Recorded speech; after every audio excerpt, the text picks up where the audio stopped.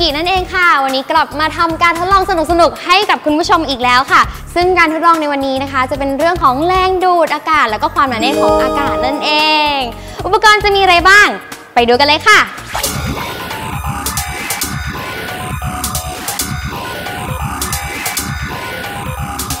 ชิ้นแรกที่เราจะใช้ในวันนี้นะคะหาได้ง่ายๆเบๆตามบ้านคุณเลยค่ะก็คือจานนั่นเองแต่ขอให้เป็นจานที่มีความตื้นนะคะแล้วก็มีความราบเรียบนั่นเองค่ะอย่างต่อไปก็ค่ะคุณผู้ชมก็คือชามใส่น้ำอะไรก็ได้ค่ะจะน้ำก๊อกน้ำบ้านหรือถ้าไฮโซหน่อยเอาน้ำแร่ก็ไม่ว่ากันต่อไปค่ะแก้วนั่นเองแบบไหนก็ได้ค่ะทรงไหนก็ได้แล้วแต่ถนัดเลยวันนี้เราจะใช้กระดาษ2แบบด้วยกันค่ะอย่างแรกก็คือกระดาษทิชชู่ค่ะ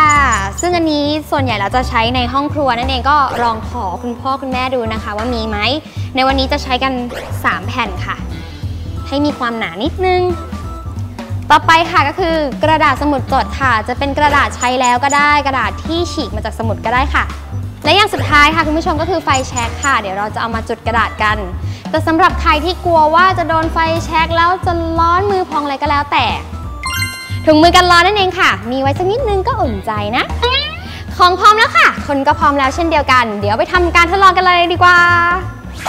อย่างแรกที่เราจะใช้ในการทดลองค่ะเราจะเริ่มด้วยเจ้ากระดาษทิชชู่ตรงนี้ค่ะก็จะพับมันเป็นสี่เหลี่ยมแบบนี้ตะดาเสร็จแล้วนะคะแล้วเราก็จะจุ่มเขาค่ะคุณผู้ชมลงไปในน้ำเสร็จแล้วก็บีบน้ำออกนะคะให้มีความแฉะประมาณนึงพอแล้วไม่ต้องมีน้ำเยอะมากประมาณนี้ก็กำลังดีแล้วค่ะแล้วเราก็จะย้ายเขามาวางตรงนี้เลยค่ะต่อไปค่ะก็จะเป็นหน้าที่ของเจ้ากระดาษ2ชิ้นที่ยูกิบอกว่าฉีกออกมานะคะตอนนี้เราจะเอาเขาเนี่ยมาจุดไฟแช็กค่ะเสร็จแล้วก็ใส่ลงไปในแก้วแล้วเราจะรีบคว่ำแก้วนั่นเองเพราะฉะนั้นทำกันเลยค่ะ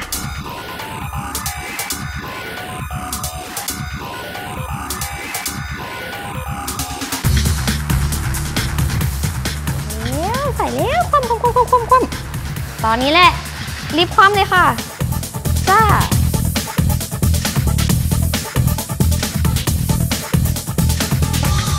คุณผู้ชมสังเกตที่ปลายแก้วนะคะจะเห็นการเปลี่ยนแปลงคือในตัวแก้วเนี่ยเขาจะค่อยๆค่ะดูดน้ำขึ้นแล้วก็ดูดทิชชู่เข้าไปในแก้วนั่นเองเพราะว่าตอนนี้เนี่ยภายในแก้วอุณหภูมิเขาจะสูงขึ้นแล้วความหนาแน่นของอากาศเนี่ยมีการเปลี่ยนแปลงนั่นเองค่ะ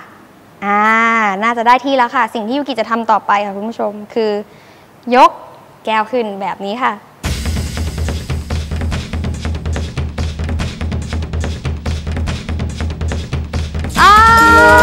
ลอยได้กายกรรมกวางโจวตรงนี้ไม่มีของนะจ๊ะนี่แหละค่ะคุณผู้ชมคะก็คือความหนาแน่นของอากาศที่เปลี่ยนแปลงไปจะทำให้เกิดแรงกดอากาศแล้วเขาก็จะดูดขึ้นมาแบบนี้นั่นเองเราก็จะสามารถยกจานลอยแบบนี้ได้ค่ะ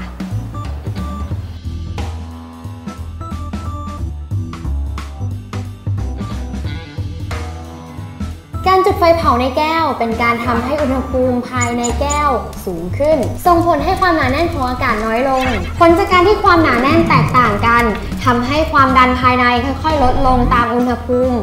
เราจึงสามารถยกจานขึ้นได้เพราะความดันภายนอกมีค่ามากจนสามารถดันจานขึ้นให้ติดกับตัวแก้วได้